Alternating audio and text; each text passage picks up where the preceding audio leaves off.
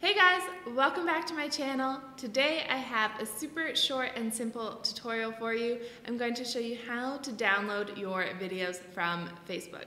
And then in my next video, which I'm going to post on Thursday, I'm going to show you how to repurpose these videos and add them to your website as well.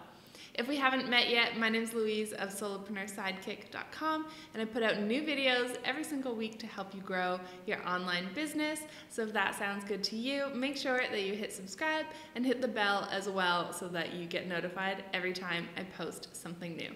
All right, so you're going to go to your Facebook page, and then over here on the left, you'll see that it says videos. Just click on that. And then here you'll see all of the videos that you have created. Find the one that you want to download, and then you're simply going to click on it. And it's going to, it's going to open up this full screen view. Then all you need to do is go over here where you see these three little dots. Click on that, and then you'll see a download video option.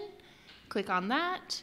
And it's either going to ask you where you want to save this, or it's going to automatically start downloading and will end up in your downloads folder. And that's it. As I said, super short and simple. If you have any other tech questions that you would like to see answered in a video, make sure that you leave those topics for me in the comments below. Thanks so much for watching, and I'll see you guys soon.